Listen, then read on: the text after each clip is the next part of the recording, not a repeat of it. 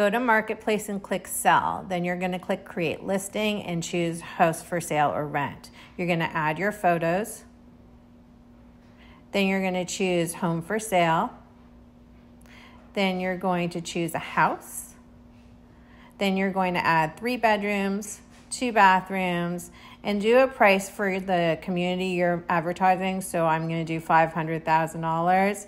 I'm going to put in my office because that is located in the city and that we're advertising to, and I don't want to advertise a particular property. I'm then going to go to my notes where I have the copy already there. I'm just going to select it all. Not always easy to do on the phone, so bear with me. I'm going to copy it. I'm going to paste it into the property description. I'm going to make sure I have the right city, so I've got to edit it because this ad is for Boca Raton.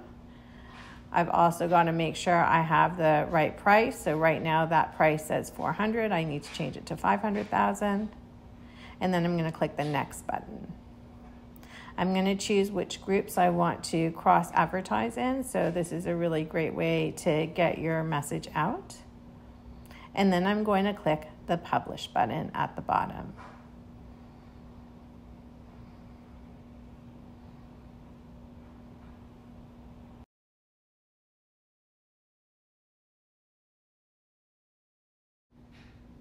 Here is your ad. So just get out of Live Open House and you can see this is what your ad looks like. You can add videos or pictures, and there's your description and everything you need to see.